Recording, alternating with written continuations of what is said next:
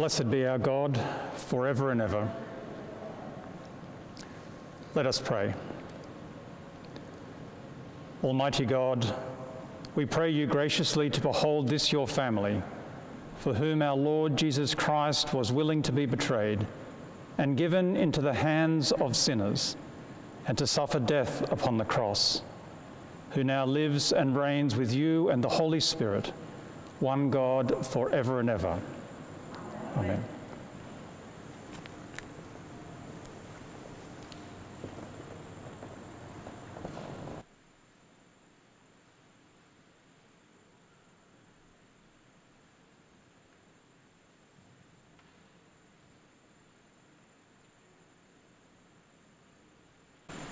A reading from the book of Isaiah. See, my servant shall prosper. He shall be exalted and lifted up, and shall be very proud. Just as there were many who were astonished at him, so marvelous the appearance beyond human semblance, and his form beyond that of mortals. So he shall startle many nations. Kings shall shut their mouths because of him. For that which has not been told them, they shall see, and that which they have not heard, they shall contemplate.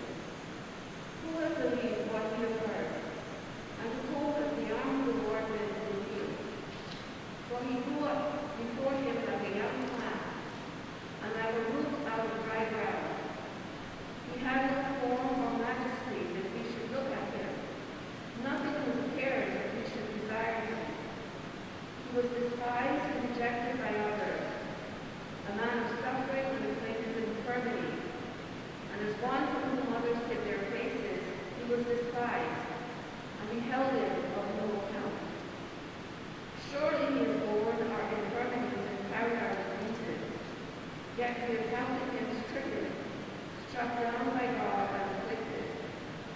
But he was wounded for our transgressions, crushed for our iniquities.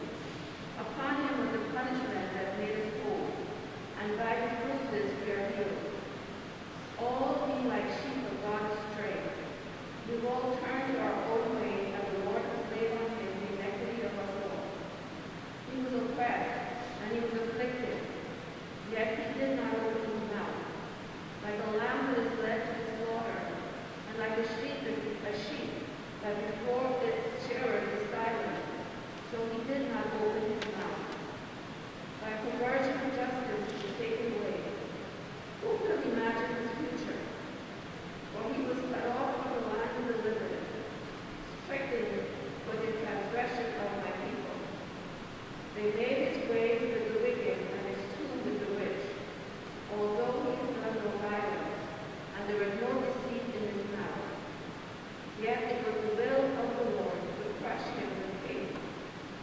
When you make his life an offering for sin, he shall see his offspring, and shall prolong his days. To him the will of the Lord shall prosper. Out of his anguish he shall see light, and he shall find satisfaction through his knowledge. The righteous one, my servant, shall make many righteous, and he shall bear their iniquities. Therefore I will allot him a portion with the great, and he shall divide the spoil with the strong, because he poured out himself to death, and was numbered with the transgressors. Yet he bore the sin of many, and made intercession for the transgressors. The word of the Lord. Thanks be to God.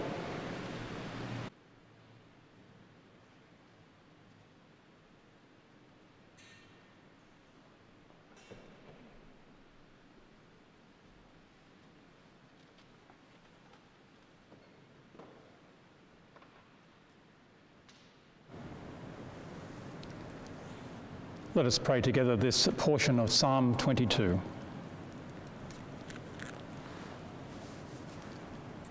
My God, why have you forsaken me?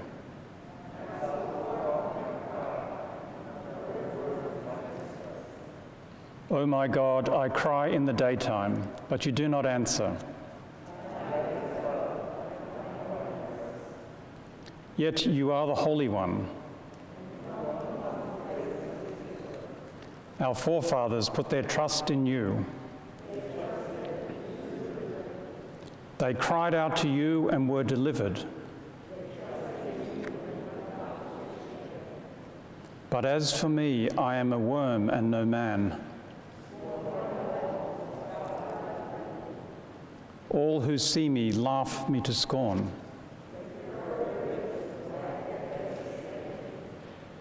He trusted in the Lord. Let him deliver him. Yet you are he who took me out of the womb.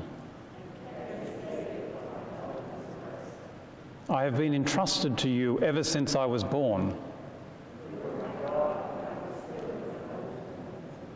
Be not far from me, for trouble is near.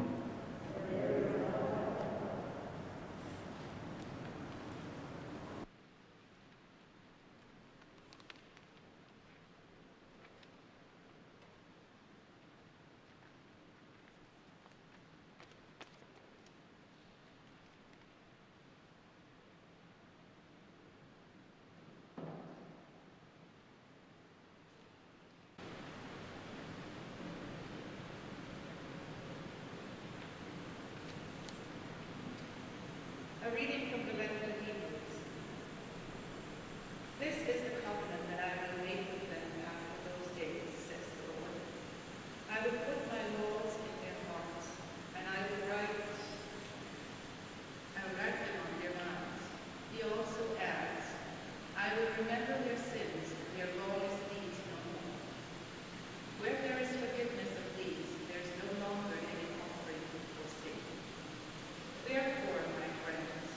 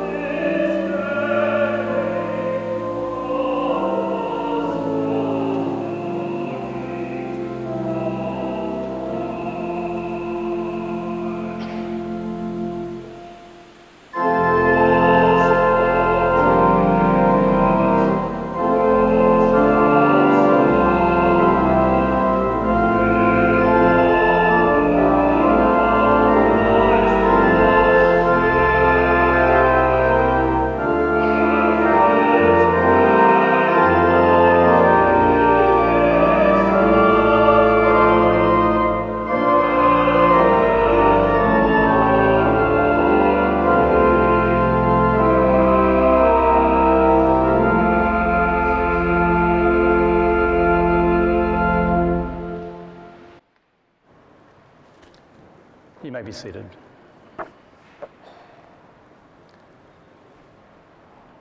The Passion of our Lord Jesus Christ according to John. Jesus went out with his disciples across the Kidron Valley to a place where there was a garden, which he and his disciples entered. Now Judas, who betrayed him, also knew the place, because Jesus often met there with his disciples. So Judas brought a detachment of soldiers, together with police from the chief priests and the Pharisees, and they came there with lanterns and torches and weapons. Then Jesus, knowing all that was to happen to him, came forward and asked him, "Who are you looking for?" They answered, "Jesus of Nazareth." Jesus replied, "I am he." Judas, who betrayed him, was standing with them. When Jesus said to them, "I am he," they stepped back and fell to the ground. Again he asked them, "Whom are you looking for?" And they said, "Jesus of Nazareth." Jesus answered, "I told you that I am he, so that if you are looking for me, let these men go." This was to fulfill the word that he had spoken, "I did not lose a single one of those whom you gave me."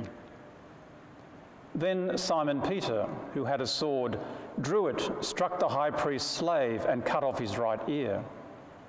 The slave's name was Malchus. Jesus said to Peter, "Put your sword back into its sheath. Am I not to drink the cup that the Father has given me?" So the soldiers, their officer, and the Jewish police arrested Jesus and bound him. First, they took him to Annas, who was the father-in-law of Caiaphas, the high priest that year. Caiaphas was the one who had advised the Jews that it was better to have one person die for the people. Simon Peter and another disciple followed Jesus. Since that disciple was known to the high priest, he went with Jesus into the courtyard of the high priest, but Peter was standing outside at the gate. So the other disciple, who was known to the high priest, went out, spoke to the woman who guarded the gate, and brought Peter in. The woman said to Peter, "You are not also one of this man's disciples, are you?" He said, "I am not." Now the slaves and the police had made a charcoal fire because it was cold, and they were standing around it and warming themselves. Peter also was standing with them and warming himself. Then the high priest questioned Jesus about his disciples and about his teaching. Jesus answered, "I have spoken openly to the world. I have always taught in synagogues and in the temple, where all the Jews come together. I have said nothing in secret. Why do you ask me? Ask those who heard what I said to them. They know what I said." When he had said this, one of the police standing nearby struck Jesus on the face, saying, "Is that how you answer the high priest?" Jesus answered, "If I have spoken wrongly, testify to the wrong. But if I have spoken rightly, why do you strike me?" Then Annas sent him bound to Caiaphas the high priest. Now Simon Peter was standing and warming himself.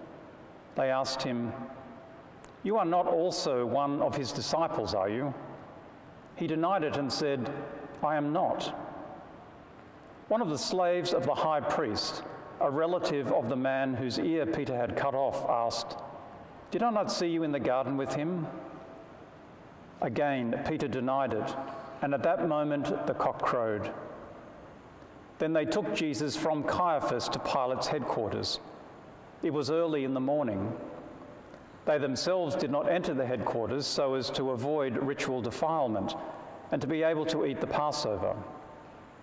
So Pilate went out to them and said, "What accusation do you bring against this man?" They answered, "If this man were not a criminal, we would not have handed him over to you." Pilate said to them, "Take him yourselves and judge him according to your law." The Jews replied, "You are not permitted to put anyone to death." This was to fulfill what Jesus had said when he indicated the kind of death he was to die. Then Pilate entered the headquarters again, summoned Jesus and asked him, "Are you the King of the Jews?"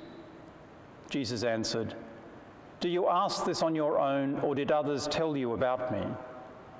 Pilate replied, "I am not a Jew, am I? Your own nation and the chief priests have handed you over to me. What have you done?" Jesus answered, "My kingdom is not from this world. If my kingdom were from this world, my followers would be fighting to keep me from being handed over to the Jews. But as it is, my kingdom is not from here." Pilate asked him, "So you are a king?" Jesus answered, "You say that I'm a king. For this I was born, and for this I came into the world, to testify to the truth. Everyone who belongs to the truth listens to my voice." Pilate asked him, "What is truth?" After he had said this, he went out to the Jews again and told them, "I find no case against him, but you have a custom that I release someone for you at the Passover. Do you want me to release for you the King of the Jews?" They shouted in reply, "Not this man, but Barabbas." Now Barabbas was a bandit. Then Pilate took Jesus and had him flogged, and the soldiers wove a crown of thorns and put it on his head, and they dressed him in a purple robe. They kept coming up to him, saying, "Hail, King of the Jews," and striking him on the face. Pilate went out again and said to them, "Look, I am bringing him out to you to let you know that I find no case against him." So Jesus came out wearing the crown of thorns and the purple robe. Pilate said to him, "Here is the man." When the chief priests and the police saw him, they shouted, "Crucify him! Crucify him!" Pilate said to them, "Take him yourselves and crucify him. I find no case against him." The Jews answered him, "We have a law, and according to that law he ought to die because he was claimed to be the Son of God." Now when Pilate heard this, he was more afraid than ever. He entered his headquarters again and asked Jesus, "Where are you from?" But Jesus gave him no answer. Pilate therefore said to him, "Do you refuse to speak to me? Do you not know that I have power to release you and power to crucify you?" Jesus answered him, "You would have no power over me unless it had been given to you from above. Therefore, the one who handed me over to you is guilty of a greater sin." From then on, Pilate tried to release him, but the Jews cried out, "If you release this man, you are no friend of the emperor. Everyone who claims to be a king sets himself against the emperor." When Pilate heard these words, he brought Jesus outside and sat on the judge's bench at the place called the Stone Pavement, or in Hebrew, Gabbatha. Now it was the day of preparation for the Passover, and it was about noon. He said to the Jews, "Here is your king." They cried out, "Away with him! Away with him! Crucify him!" Pilate asked them, "Shall I crucify your king?" The chief priests answered, "We have no king but the emperor." Then he handed him over to them to be crucified. So they took Jesus, and carrying the cross by himself, he went out to what is called the place of the skull, which in Hebrew is called Golgotha. There they crucified him, and with him 2 others, one on either side, with Jesus between them. Pilate also had an inscription written and put on the cross. It read, "Jesus of Nazareth, the King of the Jews." Many of the Jews read this inscription because the place where Jesus was crucified was near the city, and it was written in Hebrew, in Latin, and in Greek. Then the chief priests of the Jews said to Pilate, "Do not write the King of the Jews, but this man said, 'I am the King of the Jews.'" Pilate answered, "What I have written, I have written." When the soldiers had crucified Jesus, they took his clothes and divided them into 4 parts, one for each soldier. They also took his tunic. Now the tunic was seamless, woven in one piece from the top. So they said to one another, "Let us not tear it, but cast lots for it to see who will get it." This was to fulfill what the scripture says, "They divided my clothes among themselves, and for my clothing they cast lots." And that is what the soldiers did. Meanwhile, standing near the cross of Jesus were his mother and his mother's sister, Mary, the wife of Clopas, and Mary Magdalene. When Jesus saw his mother and the disciple whom he loved standing beside her, he said to his mother, "Woman, here is your son." Then he said to the disciple, "Here is your mother." And from that hour, the disciple took her into his own home. After this, when Jesus knew that all was now finished, he said, in order to fulfill the scripture, "I am thirsty." A full jar of sour wine was standing there.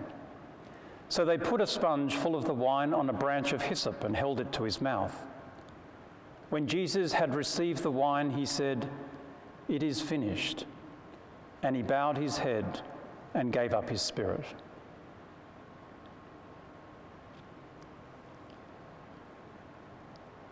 Since it was the day of preparation, the Jews did not want the bodies left on the cross during the Sabbath, especially because that Sabbath was a day of great solemnity. So they asked Pilate to have the legs of the crucified men broken and the bodies removed. Then the soldiers came and broke the legs of the first and of the other who had been crucified with him. But when they came to Jesus and saw that he was already dead, they did not break his legs. Instead, one of the soldiers pierced his side with a spear, and at once blood and water came out. He who saw this has testified so that you also may believe. His testimony is true, and he knows that he tells the truth. These things occurred so that the scripture might be fulfilled. None of his bones shall be broken. And again, another passage of scripture says, "They will look on the one whom they have pierced."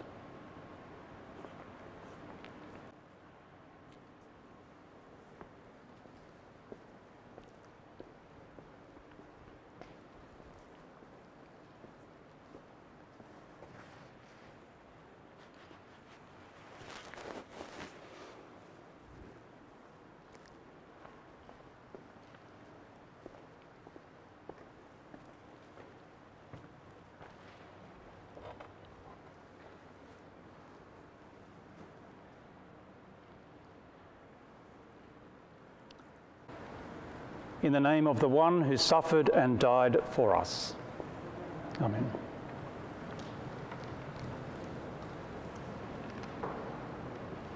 On this Good Friday, we pause life to recall this dramatic event and life-changing event from some 2,000 years ago, when the Rabbi Jesus was betrayed, arrested, tortured, and then finally killed and hung upon that rugged cross on Calvary, for nothing more than the perception that he was a threat to the people in power at that time. In the beginning of the Passion narrative, according to John that you just heard read, we find Jesus, Peter, and the other disciples in the Garden of Gethsemane, being confronted by Judas, who was accompanied by a detachment of soldiers. With a kiss of greeting, Judas betrayed Jesus, causing his arrest. Peter's instant response was to defend Jesus, and so he drew his sword and struck the ear of the high priest's slave, Malchus. Jesus' response, however, is key to understanding the whole Passion narrative. Jesus says to Peter, "Put your sword back in its sheath. Am I not to drink the cup that the Father has given me?" Similarly, in the Passion narrative according to Matthew, Jesus says to Peter, Put your sword back into its place, for all who take the sword will perish by the sword.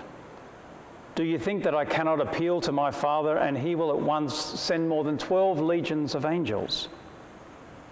But how then would the scriptures be fulfilled, which say it must happen this way?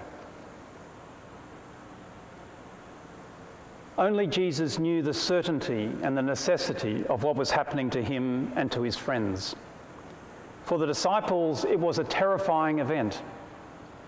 Their teacher and friend, the Messiah of God, had been arrested, bound, and taken away from them. Most of them fled the garden, and only Peter and another disciple following Jesus. Eventually, as you heard in the Passion narrative, Peter would deny knowledge of Jesus as a way of distancing himself from the terror that was unfolding in Jesus' arrest. The question of why might have been on every disciple's heart. Why did the Messiah of God, who was to save them from the persecution of the religious and political authorities, need to die, especially in this horrific way?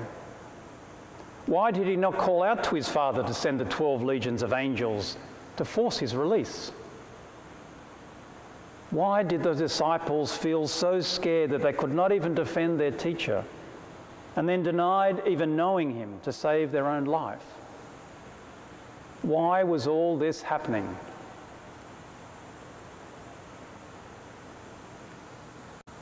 The question of why resonates with a lot of people today. The devastation caused by the COVID-19 pandemic has raised the same question. Why is this happening? And why is it happening to me? People from across the world, from all faiths and from none, are asking the question, why? It is a question that might have formed on your heart as well this past year. When suffering comes into our lives and indiscriminately tears through them, upending our plans, our health, our freedom of movement, our finances and our families, it is very natural for us to ask, why? We are, as a human family, extremely fragile creatures, made of tender flesh and blood and reliant on air and water to survive. Yet we are endowed with an incredible ingenuity, creativity and resilience. And we hold these characters of life in balance and live into life, making of it what we can. But Jesus was made of the same tender flesh and blood as us and experienced the range of human emotions that we do. He was God, but also very much human, as we are. He was not spared suffering because of who he was, and was not spared a horrific death. In fact, he purposely, if not reluctantly, walked towards suffering and his own death. Today, of all days, is a day to remember the end of Jesus' human life, knowing as we do the promise he made to his disciples that he would see them once again. Jesus knew this was his path, and he followed it even though he had the power to escape it. There was a larger purpose in his suffering and death. And this is where we might find solace in the good of Good Friday. As we well know, the whole human family suffers at times in our lives, as this is a part of our human condition. Suffering is not God's punishment for our sins. It is not God's wrath against a planet that exploits its weakest members. It's not an exploitation of our environment or then anyone that glorifies its sporting heroes. Suffering is just part of life, and we all experience it, some, however, disproportionately. The God we know as the creator of the world and the sustainer of our lives through the Holy Spirit, through mercy and forgiveness and through love and comfort, is ultimately good and true in all aspects. The world that was created out of nothing is wholly good. and goodness is inherent in everything. However, sometimes the good and goodness is corrupted, often by the selfish motivations of some people.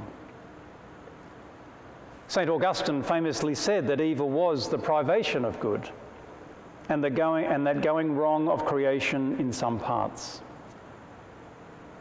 Today, all across the world, people are seeking their own way out from the impact of the coronavirus pandemic. Many want the suffering and the crippling restrictions to end. In our facing up to all that is happening, we might see evil in its origins, evil in its indiscriminate path of destruction, and evil in the forced isolation we have had to endure, and the knowledge that many people have died alone. Certainly there is evil intent in the people who try and exploit this situation, or in the people who terrorize their families with increasing levels of domestic violence. On this day of remembrance of Jesus' last few hours on earth, we too can see evil in what he experienced. Evil in the betrayal of Judas, though he later repented, but the damage had been done. Evil in the religious authorities' scapegoating of Jesus, led by Caiaphas, who said it was better that one man die than the whole community. Evil in the treatment of Jesus and the cowardness of Pilate. And finally, evil in the torturous death he suffered, crucified to a wooden cross, saved for the worst of criminals. The prevailing goodness, however, in Jesus' death was his resurrection 3 days later, in which he defeated death once for all. He demonstrated to his friends and his disciples first, before the whole world, that holding faith in the living, good and merciful God would enable us to move through life and physical death to a new life without losing our inherently deep connection to our Creator. And you'll hear more of this on Easter Day. The goodness of human life and community is evidenced in the tireless work of the frontline people in this pandemic, the hospital workers, the epidemiologists, the pathologists and other scientists, the technicians and the support staff, and all those who have worked to make our lives easier and more manageable. Goodness is found in the love we have for one another, the sadness we share as we mourn the dead and grieve with the living, and the desire that we should build more inclusive communities once again on the basis of fairness, equity, and mutual respect. Jesus lived goodness and put himself last as a servant for all people. He willingly allowed himself to be a sacrificial lamb that was so craved by those that did not put any faith in his message of hope, mercy, justice, and love. Today, despite our sorrow and suffering through this pandemic, we can also take time to focus on the goodness of Jesus Christ, the legacy that he left us by showing us the way, the truth, and how to live life. Today, we do indeed live the good and experience the bad. Today we give thanks for the sacrifice of God's Son, Jesus Christ, and remember that without the suffering of what we recall on this Good Friday, there would be no celebration of Easter Day. Amen.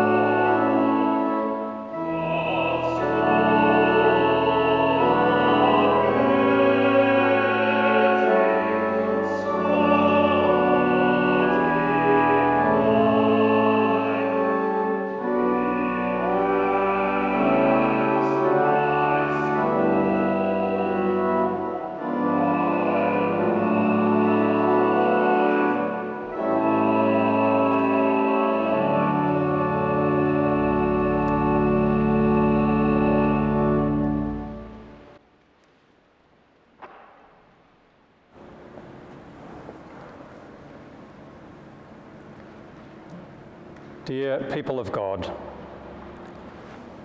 our Heavenly Father sent his Son into the world, not to condemn the world, but that the world through him might be saved, that all who believe in him might be delivered from the power of sin and death, and become heirs with him of everlasting life. We pray, therefore, for people everywhere according to their needs.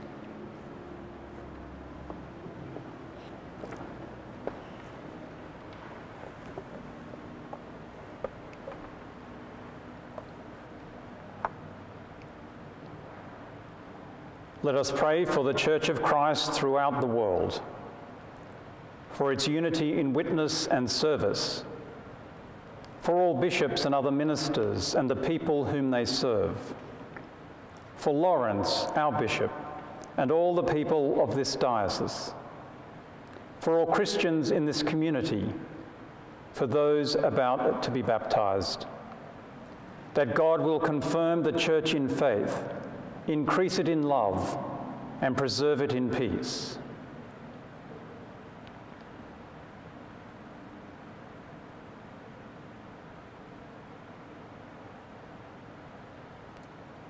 Almighty and everlasting God, by whose Spirit the whole body of your faithful people is governed and sanctified, receive our supplications and prayers which we offer before you for all members of your holy Church, that in their vocation and ministry they may truly and devoutly serve you, through our Lord and Saviour Jesus Christ. Amen. Let us pray for all nations and peoples of the earth, and for those in authority among them. For Joseph, the President of the United States, for Kamala, the Vice President of the United States, for the Congress and the Supreme Court, for the members and representatives of the United Nations, for all who serve the common good, that by God's help they may seek justice and truth and live in peace and concord.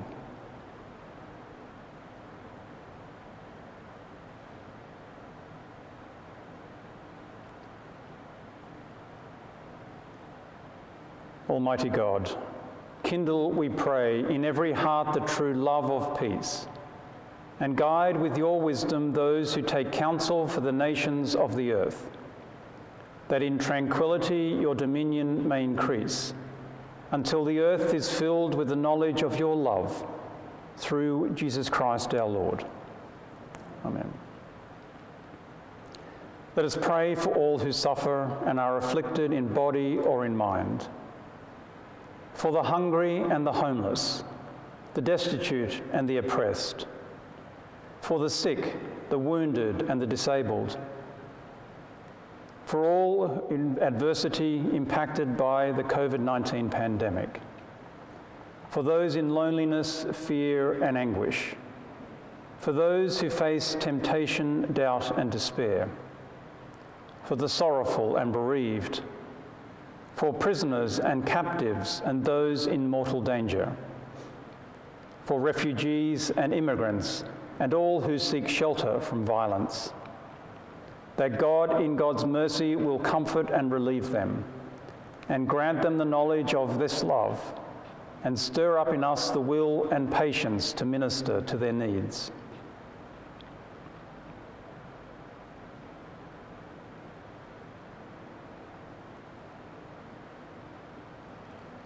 Gracious God, the comfort of all who sorrow, the strength of all who suffer, let the cry of those in misery and need come to you, that they may find your mercy present with them in all their afflictions.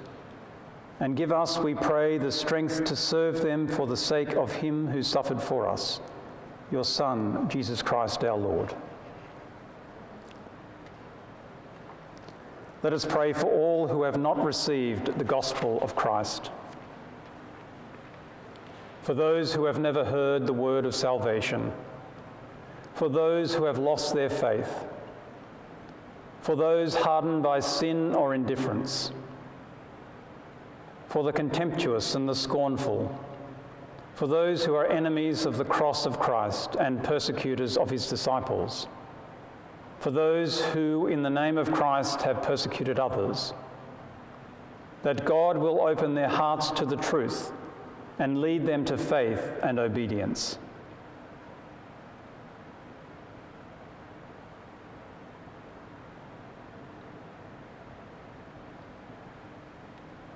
Merciful God, creator of all the peoples of the earth and lover of souls, have compassion on all who do not know you as you are revealed in your Son, Jesus Christ. Let your gospel be preached with grace and power to those who have not heard it. Turn the hearts of those who resist it, and bring home to your fold those who have gone astray, that there may be one flock under one shepherd, Jesus Christ our Lord. Amen. Let us commit ourselves to God and pray for the grace of a holy life, that with all who have departed this world and have died in the peace of Christ, and those whose faith is known to God alone, we may be accounted worthy to enter into the fullness of the joy of our Lord and receive the crown of life in the day of resurrection.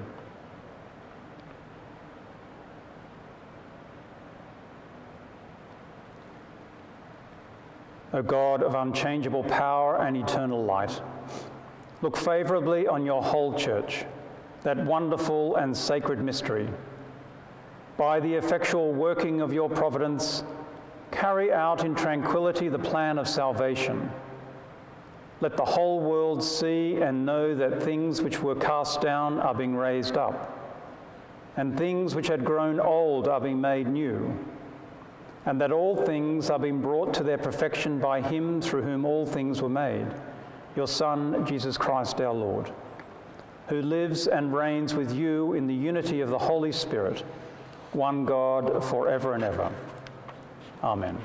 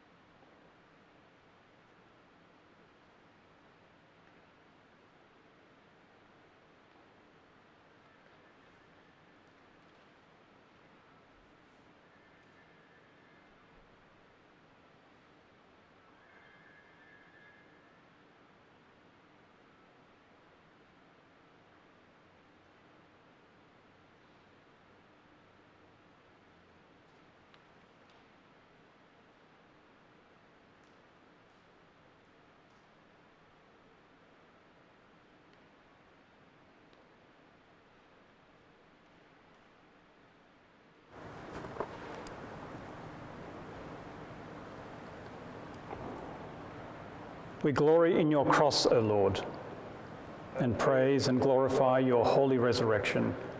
For by virtue of your cross, joy has come to the whole world. May God be merciful to us and bless us. Show us the light of his countenance and come to us. Let your ways be known upon earth, your saving health among all nations. Let the peoples praise you, O God. Let all the peoples praise you. We glory in the cross, O Lord, and praise and glorify your holy resurrection. For by virtue of your cross, joy has come to the whole world.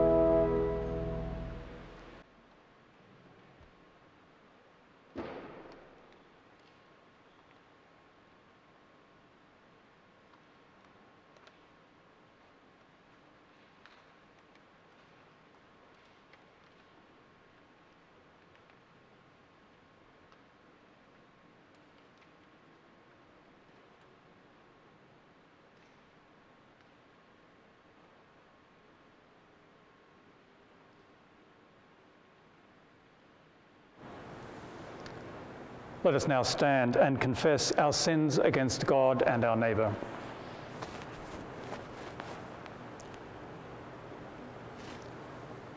Most merciful God, we confess that we have sinned against you in thought, word and deed, by what we have done and by what we have left undone. We have not loved you with our whole heart. We have not loved our neighbours as ourselves. We are truly sorry, Son Jesus, for the sake of your Son, Jesus Christ. Have mercy on us and forgive us, that we may delight in your will and walk in your ways to the glory of your name. Amen. Almighty God, have mercy upon you, forgive you all of your sins through our Lord Jesus Christ, strengthen you in all goodness, and by the power of the Holy Spirit, keep you in eternal life. Amen.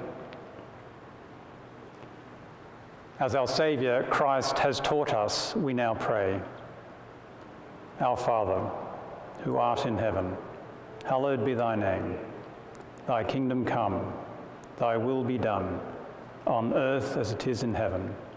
Give us this day our daily bread, and forgive us our trespasses, as we forgive those who trespass against us. And lead us not into temptation, but deliver us from evil. For thine is the kingdom, the power, and the glory, forever and ever. Amen.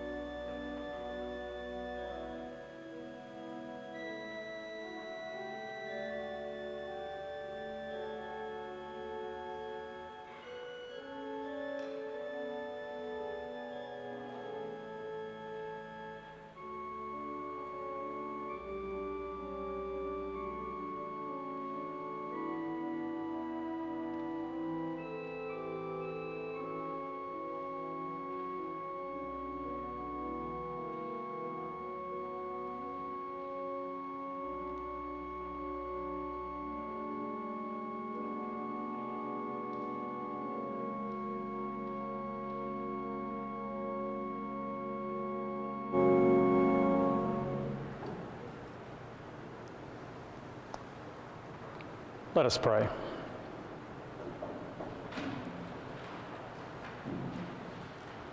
Lord Jesus Christ, Son of the living God, we pray you set your passion, cross, and death between your judgment and our souls, now and in the hour of our death.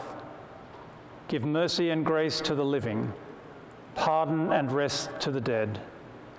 To your holy church, peace and concord, and to us sinners, everlasting life and glory.